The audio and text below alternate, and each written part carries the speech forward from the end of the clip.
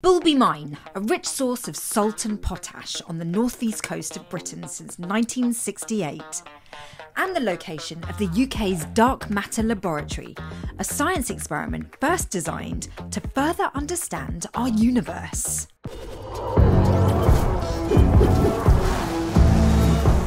We're driving into the mine, we've just been inducted. Safety is key. So this is what our mine looks like. Pretty dramatic views there. Bulby Underground Laboratory, that's where we're heading. We will be meeting Ed and Chris, who are technicians, who look after the engineering and the science that happens in that lab. To get to the laboratory, we need to go through the active mine. That requires PPE. Ed Banks kits me out. No phones allowed underground, and I receive 5 hours when I get back up to the surface. There's no time to be nervous. The fact that we are going 1K underground, just want to try and get this lift. I'm loving this outfit. The air that is coming out here is nice and warm because it's actually circulated all the way through the mine and is exiting here. 10 minutes to go 1 kilometre. I'll let you guys do the math, but that's a long time to be in a confined space going underground. Such a weird experience, this idea that we are going under 1 kilometre of rock. It's a mixture of emotions, excitement, fear. To think that so far underground there are resources that we're trying to bring back to the surface and get distributed all around the world. The main driver for us was radiation. So we are currently experiencing 1/1,000,000th reduction of the cosmic ray rate that you get on the surface. 1/1,000,000th. So as in, there is 1/1,000,000th the flux of cosmic rays here than there would be on the surface.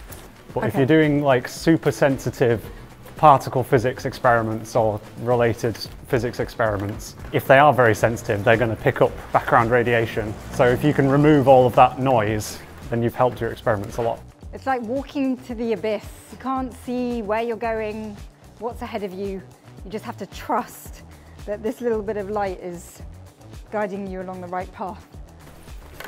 Ah, dark matter. Dark matter that way. South mining areas. I love that sign. What is dark matter anyway? It stems from our understanding of gravity.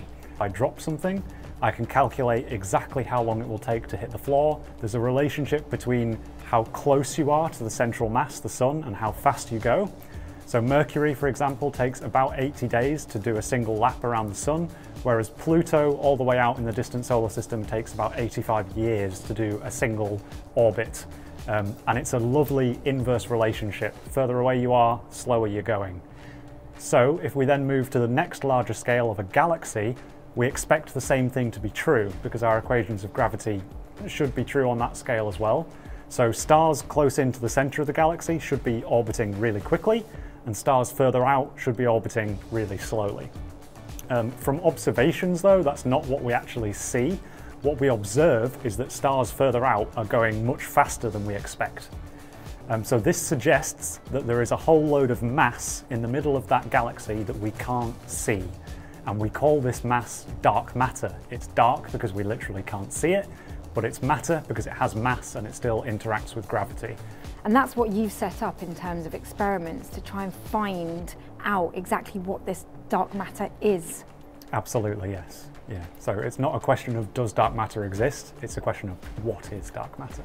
So all the stuff that makes up us, you know, normal matter is only 20% of the mass of these universes, and the rest of that is dark matter, and we don't know what that is yet. So put another way, dark matter is way more powerful than the mass of everything we know. Yeah, and there's more of it, and we don't know what it is. Down that way, they're not currently mining, but there's a lot of technical stuff going on, and they are potentially going to be expanding the mine in that direction as well. More about that in part 2. After a 20-minute walk through the active mine, we arrive covered in salt. That has to be cleaned off before we even enter the lab. With a background in physics, Ed Banks is a facility science technician. He helps to design, build and maintain many of the experiments that are happening here. This is the prototype of a dark matter detector. So dark matter isn't a given thing, right? Dark matter is the name that we have given. It's an idea. Yeah, it's an idea that fills a gap, but it's a very well-reasoned gap. Why would dark matter particles want to pass through this globe? Because dark matter particles are passing through everything all the time, constantly.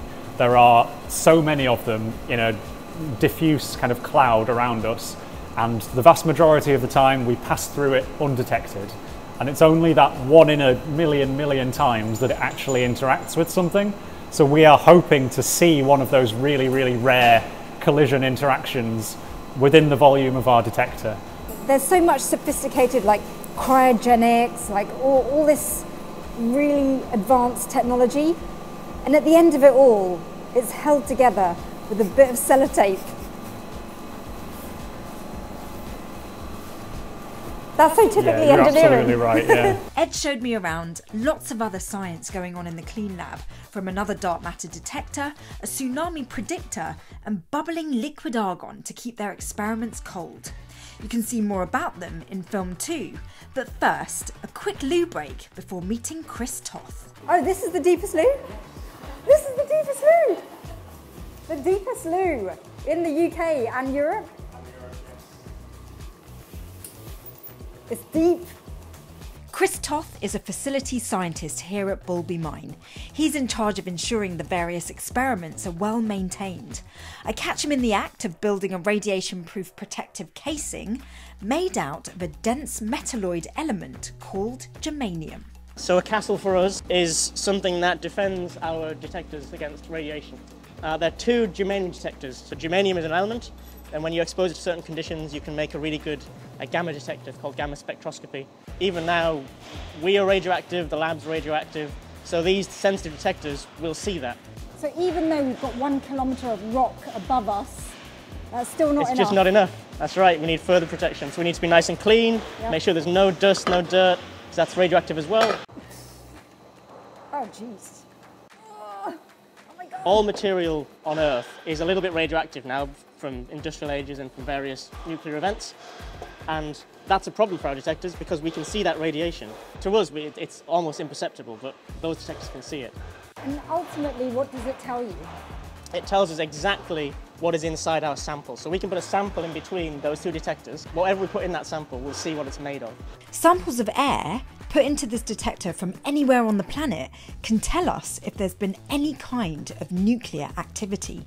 Ed was talking so much about rock engineers and the geology and all of that, and I was like, when I get back up to the surface, I really want to be able to meet a rock engineer because you must have the most amazing maps just to start with.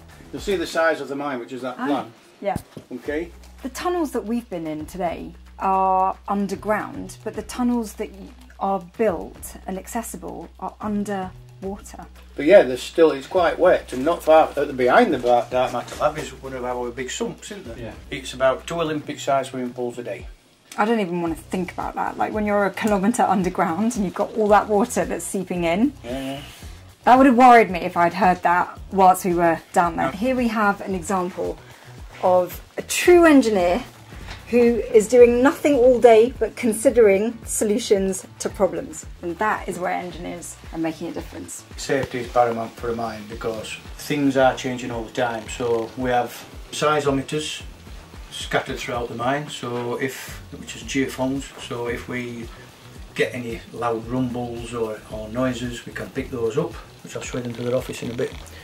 So we know that things are happening before it actually happens where the people are. Well, you're the first rock engineer I've ever met. Oh, right. And it all started with an apprenticeship. And honestly, after being in the mine today, it's just been such a magical experience. There is no end to the engineering that is on this site. I could talk to you for hours. It's a great excuse to come back. Thank you so much for giving me this very brief window into your world. Yeah. And it's just another example of how awesome engineering is.